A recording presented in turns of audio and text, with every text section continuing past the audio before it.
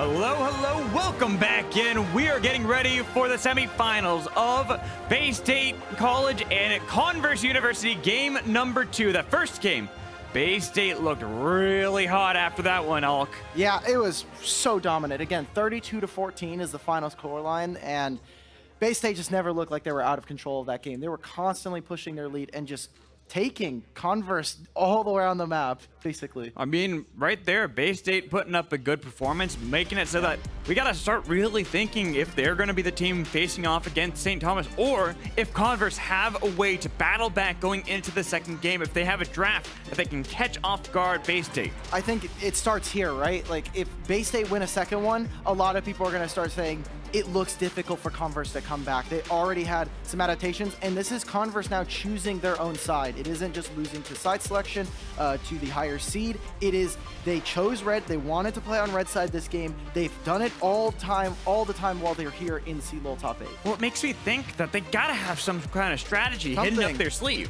This is the exact same start of the draft, right? Like, same bands coming out from Bay State and from Converse. Ooh. But finally, Wukong. So Bay State will have to play with a different jungler than we've seen them throughout their quarterfinals run. But that does leave the Kindred open, and it's Dragonmin Kim stepping in back here in the main roster with everybody else. A very solid jungler, but also Gwen for Bejjaniii.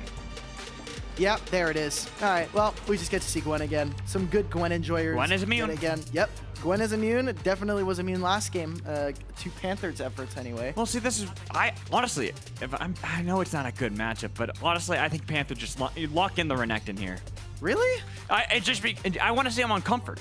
I want to see him on something that we know he can pilot really well. Sure. Play aggressively, level 1, level 2, right into that Gwen. Sure, and if you're going to stay with the Volibear, I think a Volibear Renekton would definitely help you out there. But instead, Converse sticking to the same thing. Volibear Ezreal in the start of the game, not really taking our side of some of the advice that maybe the Desk was giving, which was, if you're on red side, give ScaryJerry counterpick. Right. Doesn't seem like that's the case. They want to try and lock this Ezreal away from SophistSage. Yeah, so no Xerath going to be played for them.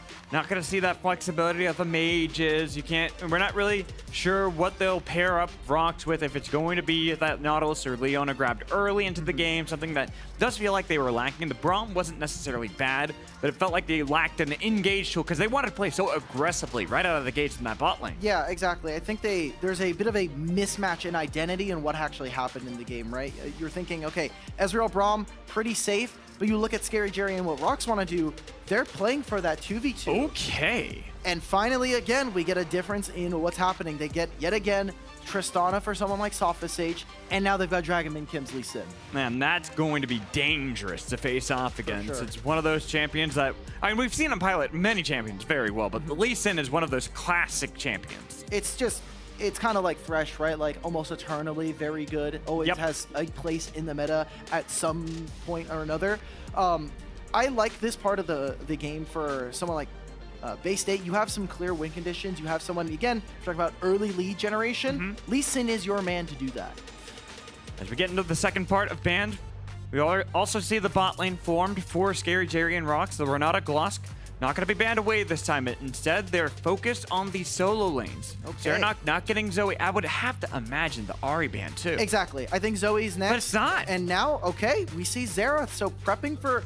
I wonder what matchup they're trying to prep for here by getting rid of Seranok. Are they just trying to force him onto the Ahri and maybe try to do something else, not necessarily the Veigar? That's what I'm looking for from Converse. I'm also wondering if we're just going to see something a little bit different from Converse like this. Just grab the Ahri for themselves. Ban all of his champions and then go for the Ahri. Whoa. Seranok's got a lot of champions. Sure, and there's the Lissandra. Yep. I mean, this is, I think, a much better answer. I would have actually just traded, if I'm Converse, trade the Lissandra for the Xerath ban, because Xerath, yes, he has super high range, but he's very, very stationary. And when you have someone like Ahri who can threaten that kind of positioning, that's maybe a little bit of a better matchup here. And now Bay State, it feels like they always have a consistent core of the champions just because they don't get banned most of the time, and they're able to kind of change pieces here and there. Then Panther sticks to the Fiora matchup into Gwen. Didn't do so well in that previous game, but maybe learned a lot from facing off against Bejjanii's Gwen. Understands the matchup just that much more. Definitely Comfort. Yet again, Comfort is king for people like Converse. You have, again, Coach Jad on this Volibear. We've talked about it already. But Rocks on this Renata, definitely a much different look. And I'm looking for what they're going to be able to do with the handshake, because it is somewhat of a disengage tool. It can stop someone like Pyke from going in. It can also stop someone like the Lee Sin from being able to find and engage. And looking at Dragonmin on this Lee Sin as well. A nice early game champion, looks for the early game plays. Lissandra is great to follow that up as well. Plus, they still have resets in the comp from the bot lane, which begs the question for Converse University. Looking over to them on the other side, while they have the resets there, sure, for Ahri, but they still, it feels like they still need to survive that early game onslaught that is going to be thrown at them by Baystate. I think the thing that we're looking at is, yet again, can ScaryJerry actually find the poke? Because the way that resets work, obviously, is you need damage to supplement that. There needs someone to go down, and it is going to be on someone like ScaryJerry to whittle away those HP bars. But we saw last game that ScaryJerry and Rocks are going to just fight level 1 anyways. Yeah, that's so true. I'd imagine they did the same here. Yeah, and you have Renata, who her passive auto attacks are really dangerous. So I think it is a much more aggressive bottom lane pair and can definitely play more into that style. As we load up onto the Rift, it is game number 2. It is a best of 5. Baystate got the better of Converse University in that first game. But we see a lot of elements changed up and a lot of elements that have stayed the same for both sides, especially being side selection with Converse remaining on that red. As much as things change, things stay the same. So for right now, we're just going to be watching not an explosive level 1, where no one's going to get caught out on a ward. Panther and Bejjaniii are going to say hi to each other. Coach Jad is going to check out on the river dot bush and see, hey, maybe there's Dragonmin here sitting in the bush. But for the most part, again, this is another game where I'm watching for Dragonmin and what he's going to be able to do. Well, he's looking to join up Bejjaniii early. Gets Panther to try to dash away, even though Coach Jad scares off the remaining members from invading his own jungle. It is a big trade that now allows Dragonmin to kind of know where he can play more aggressively and maybe even look to see if he can power clear and force a fight around the bot scuttle. I was going to say, actually, I think this actually opens up a pretty interesting path here for someone like Dragonmin. They did see the ward go into Tribush, and if they're tracking that, they should know Panther will not have vision if he goes for either a lane gank or through the river. So at that point, it becomes incredibly dangerous for someone like Panther to step up.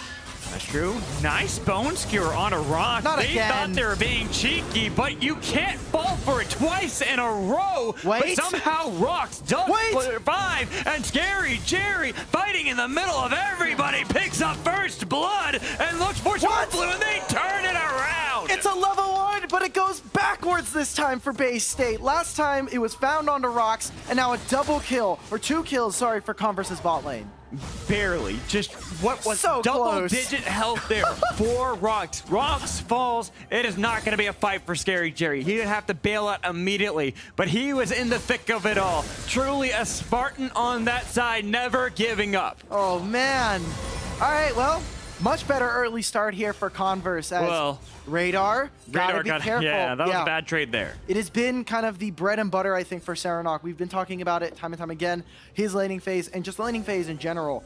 And now, this is where I think Converse, they were very confident in this one, maybe overly so, just of how much was invested. When you get seen by... Look at that. Look how low Rocks is. Oh my god, Rocks just barely, no flash, the cleanse is there. And it's just so many minions that are all slamming into SophistSage there. I think that's the advantage that Converse ended up going for. And we go back to bot lane. They do not stop. It is another early kill for ScaryJerry, and Swordblue, only level 1 still, will be a sacrifice to the god of bot lane, ScaryJerry. ScaryJerry runs collegiate at this point. No, like, I mean, you're looking at Baystate. They're just getting run over. They're still level 1. Both of them 0-4 at the beginning of the game. They're only level 2 on the other side. Yeah, but ScaryJerry, they're going to be able to slam a massive wave under this turret. There is so much gold that is missing.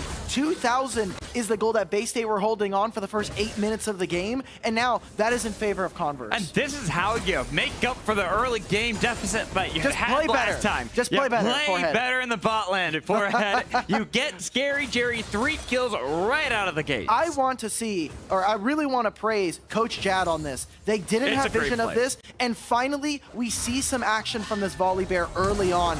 He makes it happen. They get so much damage on SophistSage, and in the meantime, I mean, they've made action happen on this bot lane now twice while Dragonmin is farming. Well, and I like that you had brought up that they were both level 1 because we saw that it was the charge that had been leveled up by SophistSage, not the rocket jump. So it's an easy target to immediately pinpoint. Can't really get away from it. As soon as any crowd control lands, he's donezo. He has no summoner spells as well from the early game.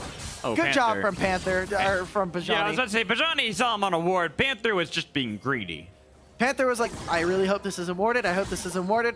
Gwen Q, nice. All right, well, looks like I'm not even recalling. if it's not warded, you would expect Bejjaniii to go for a play like that. Just simply try to stop any recalls, even if blind. Yeah, and look at this. I wonder if Coach Chad is going to cancel his recall again. Just I think look at where the wave is. Yeah, there it is. Once you see that Swordblue was that far up, you would definitely cancel that. You look for the charge, but Rocket Jump was available. They've got a lot of damage on a Swordblue, even with the Bone Skewer and now the explosive charge damage. That's a Coach kill. Chad, the shield just in time from Rocks. Maybe if this lane was just a little more even, SophistSage could have found a kill there, but like you were saying, the shielding. And just look at this. Like, Tristana can never freeze thanks to her explosive charge. He's trying to cancel this recall. I love that ScaryJerry is just arcane shifting forward. This lane is absolutely doomed for Bay State. And so now they need to look elsewhere. They need to look to Seranok, Bejjaniii, Dragonmin to carry them out of this gold deficit. Well, see, this is where we turn our attention. Coach Chad has done what you wanted from the first game. He has played aggressively. That is now 2 plays that he's been able to make work successfully. Dragonmin, on the other hand, someone we'd expect for these early game plays, someone who usually is that aggressive early on, has more just been power farming it up, looking for an angle, but just not having one. It's the difference of game 1 and game 2 Volibear at this point, right? Like, he has finally made the play happen. He's made them actually work where otherwise Bay State last game, they were able to completely screen him away, and he was just, all right, well, I guess I'm backing. I guess I'm going to go back to farming, and all the while, Bay State were still winning. So look at this again, playing on the wave. Seranok trying to find a roam. I like that from Coach Chad. Answers, gets a lot of damage, and now Radar, even if he's only level 5, can look for a charm, gets a bit of damage. So it's not reading where the pathing would have been properly. Look at top side of the picture. We gotta go top lane, because that was the grand challenge laid out. Just barely he was able to get the experience lead to force Bejjaniii back underneath the turret. And since the plays are going positive all around the map for Converse, it nets them that first dragon. That right there, I think, is really good, solid communication that we can see coming out from Converse in their bot lane. They're saying, look, this is a massive wave of minions that we have coming down to bot lane. Let's try to look for something, whether it means a dragon or a gank. Let's get some action going. And Bejjaniii, Panther, he's got Ignite, taking flashed away, but the needlework barely riposted it in time because enough damage would have been laid out. So we have to turn our attention to the bot lane because Dragonmin gets caught out by Coach Chad. They've got enough damage to force out the rocket jump from SophistSage with 4 members nearby. I'm wondering if Converse went Dragonmin, the kick, not in time. Seranok on the other side flashed in to look for the frozen tomb. That's but one. It's only going to be the death of Dragonmin instead in the flash of SophistSage. they can't do anything. I mean, Seranok just doesn't have enough damage. His bot lane doesn't have enough damage. Dragonmin is not level 6 to go for the Dragon's Rage kick. And Converse are just completely blasting Bay State at this point. You turn nameplates off, I would have thought this is game 2 for Bay State. Well, and it's funny, too, because you have experience leads on the other side. It is still Seranok and Bejjaniii who have those leads over their solo lane opponent. But look at SophistSage and Swordblue. Exactly. They are at level 4. Coach Chad is above them. The junglers are above them. Oh my god, ScaryJerry, what the hell? Let's go, ScaryJerry, man. This guy has been pumping up DPS numbers. He has been the reason why Converse are here in top 4, and he's making good on the promise of wanting to make finals for his team. 4-0-3. We're not even 8 minutes into this damn game. We wanted to see if Converse could bounce back after a slaughterhouse of a game, and so far it's looking exactly like that. 8 minutes in, Coach Chad is matching the gank. Has to. Panther is so low, he's an easy target for a dive, even if Dragonmin is only level 5. How easy would that be for the side of Bejjaniii and Dragonmin to dive a low health Fiora? And I like this coming out from Converse, recognizing, hey, one of the win conditions or ways for Bay State to get back is utilizing the Rift Herald. So now they've moved rocks. Ezreal's on his way here, and let's see if Converse can actually contest for this. Down to 25% health. Coach Chad gets himself in the pit with a control ward to make sure there's no wards to be TP'd to. The flash away from Dragonmin, but Bejjaniii is on the other side. It is going to be the smite secure, I think, for the side of Converse. They got it, and they've got the kills as well. 2 more. Give the unstoppable ScaryJerry some more credit. It's 9-0 for Converse. They've now picked up the Rift Herald, the Dragon as well. no kills, no mistakes coming out from Converse in this second game, where Rox, you didn't even need the actual bailout program. His team is fully funded for this. And this is, as you had called out, Dimitri, the complete turn of fates for each side. Yes. The nameplates, if they were turned off, I would believe the same thing as you, that it was actually Converse on the blue side after that game one performance. But here, the bounce back from this team, the Peach Belt, here to win Collegiate, to usurp everybody's predictions and make sure they are going to be the top team. They've already ruined that, and let's take a look at this Rift Herald here. Now notice, SophistSage is nowhere near this fight. It's going to be a 4v4, and because you're already down, because they brought the Ezreal, this fight is lost. There's no Lissandra ult either, so I think at this point, Bay State, they were getting a little desperate. They're saying, look, we need to make this play to at least stay relevant in this. And thank you, Cubby, for this one. Scary It's Jerry. appropriate. It's appropriate. Yeah, it feels about right. So Dragon about a minute. They still have Rift Herald in the side of Converse. This should just be their Dragon. Bay State need to be looking to play for that third Drake. Let's play for about 15, 16 minutes.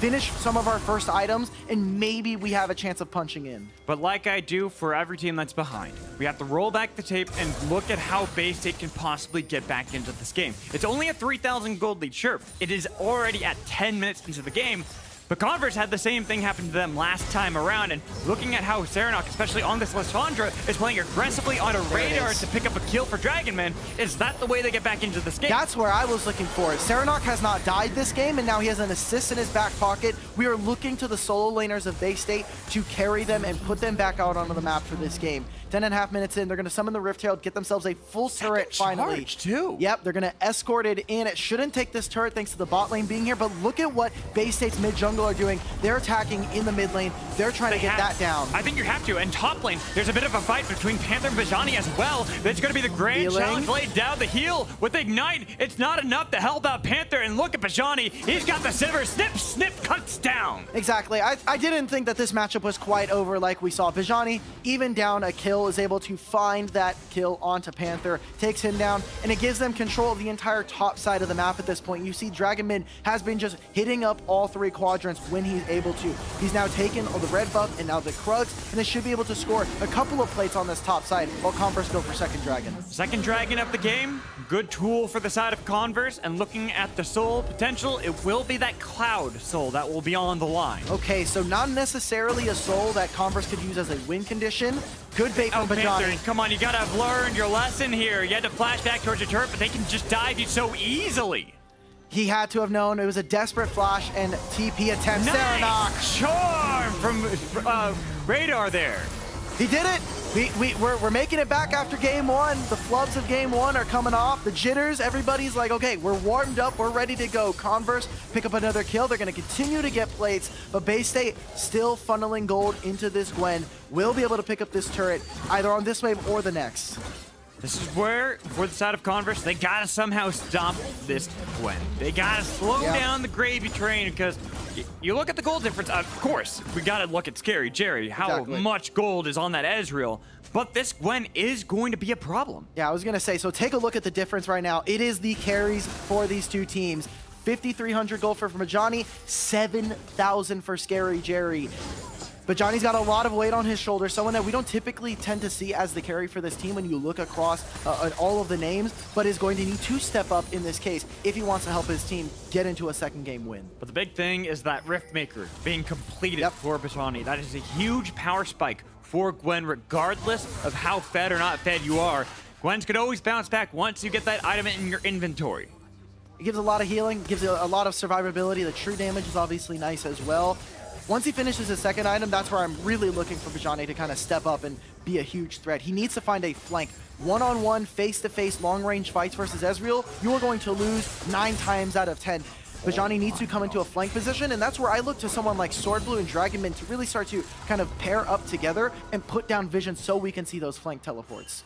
But it's still worrying. It's a worrying trend for the side of Bay State. The fact that their bot lane is so far behind. A bot lane that kind of needs to snowball out of control, especially when you have a Pyke on your team. Gotta get these early kills. Otherwise, you find states like Swordblue does. You find yourself 0-4, struggling to find that foothold on the map and really having to be reliant on the other members of your team if you even want to hope to get back in. So it does change some of their roles, as Radar's going to have a bit of trouble holding down Bejjaniii. He still had Spirit Rush. Exactly. SophistSage still can hold down the wave, and they're going to be scary here. Seranok. Okay, that's a lot of damage on Coach Jad, but look at the hostile takeover. Seranok forced to use Frozen Doom on himself, but the chase down, the damage from ScaryJerry, peppering these members of Bay State. Oh, Radar's here. Here's the flash. Where do you come from, buddy? Out of nowhere. He will fall for his sins, but he at least got one with him. Okay, Panther, he teleported top lane, but now he's going to collapse into the mid lane here. They want this turret. They want to try and force this issue. Seranok, he has teleport. He'll be able to join back into this fight. And it seems like everybody is eyeing up this Rift Herald. They want gold. Bay State need this to stay in the game. And Converse, they want to push their lead. The Converse are the team with the inside angle at the moment. About to take down the tier 1 turret mid. A big obstacle in their way, now allowing them to set up control of the jungle of Bay State. And now what I want to see from Bay State in response to this is move away from this Rift Herald. Put vision down. You already see some of the wards are starting to litter that side of the Rift, but get vision and get ready for this third Drake. It is a Cloud Drake, obviously not the most important soul, but soul, man. Exactly. It is still going to be as powerful as you want it to be. So it's still gold in their back pocket, and maybe you can start to look towards objective bounties as they start to come up. I'm looking at the moment to see for Bay State other angles they can get back into this game. They are getting a lot of their mythics completed. Yeah. They have even out that state of the game. But when you look at plays like this, right here, it looked good at first from Bay State, but it was just a little too ambitious and a great hostile takeover. I was going to say, yeah, this ultimate from Rox is exactly why I want to see stuff like this Renata coming out from him. Really good play, and maybe if they're a little bit more even in gold, this looks like a great, fantastic play. Radar finding that kill onto Pyke is awesome, but I think still a little over-eager because it does allow for Dragonmin to pick up a return kill. So now Dragonmin in a great spot, 3-2. Not necessarily fed out of his mind, but at least he's made himself aware and noticeable on the map. He's going to be a lot of damage for these early stages of the game. A lot has happened in this game, Agreed. But we're only 16 minutes in. It's been like turbo action at this point. Like right. Nitrous Oxide, we're just kicking into high gear. 16 minutes in, like you were saying, and we've got Dragon spawning up here. Rift Herald is in the back pocket of Converse. There's a couple of options they can do, but since it's in the eyes of, in the hands of Coach Chad, I think they're going to wait to use this after the Dragons for some pressure. Bejjaniii right there on the flank with the blast. Only wait a minute. Rocks. Coach Chad does have the ult to get away, Hostile but takeover. another hostile takeover, splitting up the fight for Converse, but they're getting hunted down. They don't have that TP from Panther, so they have to use the ult from Coach Chad to get away. Seranok now is locked in the pit himself. Not going to be able to connect the charm from Radar, but they've got that Lissandra if they want to turn the attention back. Going golden to survive with the Dragon taken down to 50. The Dragon doing a lot of damage as well. Seranok should fall, but with the charm not connecting, they might be able to get out of there. And Seranok will find himself out. Nice. The fight secured by Dragonmin, and the damage comes in from Bay State. But ScaryJerry, can he fight back enough? They've got the damage all over the place, the peppering of damage. But ScaryJerry, oh my God, he survived the Fog of War. But look at Bejjaniii, he's on the hunt. SophistSage is on the other side as well. Does he land some of these mystic shots? He needs the benefit. Oh no, Scary! He went in, and Scary gets spotted out by toward the flash and shut down for Sophist, and he's got resets, baby. And there it is, Bay State. They get a ton of gold. This Rift Herald is gonna get nothing. Panther picks up a turret on the top side. Massive win there for Bay State to stay relevant in this game too here. And man, it was a comedy of errors. There were a couple of sloppy plays. I'm sure both of them are feeling a little dizzy after that one. But Bay State, you got a better feeling happy afterwards, because it was looking pretty dire for them. It still does with how far ahead ScaryJerry is. But the fact they were able to survive this when they should have been caught out is insane. And remember, this starts off with Coach Chad not getting the blast cone. He's not able to get into this. And then look at two different fights here. Radar and Rox onto Seranok. If they're able to find this kill onto this, I don't think Bay State can ever contest. But SophistSage is pumping out damage and threatening. And I want eyes on ScaryJerry here. He goes super low. Right here's the hook. Bailout program gets him a kill. Right there. And he's able to survive because of that bailout, resets the fight, and even here, it looks dire because he's so low. Had he not tried to play so aggressively, he could have held on to the shutdown goal they had on top of him. And honestly, this could have been saved because they got the turret topside. It's super dangerous. Obviously, not really respecting the timers, right? The death timers. Swordblue able to come around, get onto a flank. They eventually find the kill. That is a nice reset. It's a lot of gold for Coach Chad in the end. Okay, the Dragonmin gets the kick onto Coach Chad, who jumps right back in. Slam, dunk onto the 2 members, making 3 members of Bay State. Seranok, even once he's out of stasis, he's double killed by Radar. And there it is. Even after a good play, Converse, they are not immune. Oh, but nice! Flash charm onto Sophist with the true shot barrage barely going wide. It doesn't matter. Converse owns this game. 20 minutes deep now. They'll be able to take this mid-tier 2. And Magical, I think we've got at least 4 games in the tank as Converse are in commanding lead of this. The game is not done just yet. You were the biggest Converse fan last game. And now it's switched over to Bay State. As Bay State halfway's back in. They've got Gwen, 1, 1, and 5. Bejjaniii is still a big threat for the side of Converse. Even if the inhibitor will fall here in the bot lane, Converse picking that up. They got to be careful because of the flank. He's going for the flank here. You have SophistSage as well. How can Bay State lock them into this corridor? Sophist is still pretty far away. They can turn their attention on to Bejjaniii, which is what they're going to do with Coach Chad getting the stun and root on top of him. And nice handshake on the other side to split up the fight for now. Charm dodged away by Seranok, looking for the damage on to the members in the back line, but ScaryJerry, he's still on the bailout. Cannot get back up. He's dead. And this is that fight I was telling about, Alk. This is where they utilize this Gwen, but can they fully, with everyone else dead? Bejjaniii, it's you against the world. Snip damage is not enough. It's Radar's turn to shine. And they break open the inhibitor, and while ScaryJerry falls, he's finally able to rely on his teammates. Radar with the triple kill. I was worried there for them as Bay State had a monster flank there. The amount of damage and amount of time I think that Bejjaniii was able to hold that flank was really impressive. It was also scary because ScaryJerry had died. Yes. It looked like it was going to be dire because that was the one with most of the gold, but Radar has been showing up in this game. Finally, right after a game 1, a very rough one, we're going to take a look at this replay here. I mean, really good, well played beginning here for both Radar and Rox. That handshake buys time for the backline. And honestly, the fact that Bailout program is mere moments away from having a reset onto Swordblue is the reason why it looks so close. And in the picture-in-picture, as this play kind of wipes out and finishes, there's a Baron on the table. Super important, obviously, for Converse to be able to get that. That'll help them in getting the push, finishing out this game. And Bay State, they do not want that to go over. Those are 2.5 minutes that they cannot buy. They're trying their damnedest to buy that. They're trying their damnedest to make sure they're not down 6,000 gold. But it was a nice use of the dash away from ScaryJerry to make sure the kick amounted to nothing. They're down like 7,000 gold. They need to buy some items first before we get a win. Further behind than last game. This is true, and they still lost that one. But they fought back valiantly, and right now, Converse on top of this Baron. A nice charm from Radar, but did not get the Everfrost to connect. With the TP coming in, looking for that flank from Seranok, but he doesn't have very much mana. He was clearing out the bot lane as best he can, but they're now down to 25% health. They got to keep Dragonmin out. Charm's going to connect on Bejjaniii. That is a nice help to take over to make sure they can secure it. And with Seranok by himself in the pit, he is the first to fall in the fight as Converse hunt down Bay State. They get everyone. They want it all, and they want to make this a series, Alk. And there we go, just hunting down all of the stragglers. Goodbye, SophistSage. Maybe you'll get out thanks to the Cloud Rift, but Converse, they're going to game 3, tied up in the series, 9-27. Hey, he's just trying to take away some of the minions. Maybe try to pad some of his stats. This is great from Coach Chad. He's still laying the back. He's making sure Sophist isn't going to be there to eat up the minions so the rest of his team can end the game. This is just funny. I'm glad observers are showing this. Swordblue is going to watch as his base falls. This may take a little bit longer. Seranok is up. Dragonmin is coming. And same with Bejjaniii.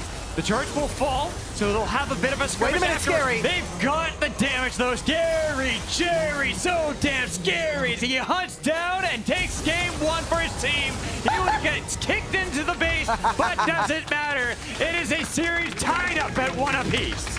Yet again, these games are going lightning quick. 29 minutes, 23 minutes on this one. Converse, they want to put a bow on it, and they tie up the series 1-1. The Peach Belt wants to fight back. What a bounce back, too, because it was quite the loss in that first game for Converse, but they are here to battle and to make sure everybody knows that the Peach Belt has to be respected. Both of the partner conferences battling out here in the semifinals. Really fun stuff. Bay State look a little lost, especially after their bot lane was not able to get off to a nice start. You just saw completely crumbled. Seranok finally met his match a little bit there against Radar. Well, Radar still struggled in the lane phase. Sure. But this is where it comes down to the strength we've seen from Converse this entire time. Team fights. They are so good at team fighting. Even if they had all those skirmishes in the bot lane, it is still the team fights that won them that game. ScaryJerry was able to arcane shift forward, and we couldn't say the same in that last game, right? It was really impressive. So I am now looking. We always talk about, the bounce back, the bounce back. Well, Bay State got a lot of champions we've already seen from them before. Do they change it up, or are we going to continue to see more of the same from them? And while our teams get ready for the next game, it says here in the teleprompter that I'm reading from that we're getting a message from someone called the most ravishing man of darkness. Huh? Take it away. Welcome back, children. It is time to see the most fearsome thing in League of Legends. Let's start off with the first. I believe we have the Scarecrow. Scary. Oh, no. But it's okay. He can't hurt you if you don't look at him. Moving on, we might be able to understand what else constitutes the Headless Horseman. He took over many of my games once. I hate him. And finally, one of the most terrifying things in League of Legends is currently upon us. The Man of Darkness. I know he haunts my nightmare. Truly terrifying, but I've discovered a new pariah. The most terrifying thing of all. It's ScaryJerry. It's too much. I'm scared. I'm scared right now. I'm terrified. I'm shaking my boots, as you can see. Not even Lux can hold my light. Actually, light's the way for me here. As y'all already saw, the ScaryJerry show is right upon us, and it seems like the Converse does indeed fit, Smacks. Did you see that tweet also from Graves? Yeah. The slipper. Oh man, I love that. ScaryJerry, I'm joining your cult. You're joining the ScaryJerry. I'm joining. Cult. Yep. Is there a membership fee, like an application, or like? It's tiered. It's like Patreon. It's Can like, be tier 2? Yeah, absolutely. Okay. Tier 3 is only for the. That's crazy, but you know what? There's a reason why ScaryJerry is able to do all that. You know what that reason is? The champions he picked. Right, because consider it. And also the stats that he has in front of him, damage. how he's able to perform. Look at this. Look, what are those numbers? I can't even count that high. What is this?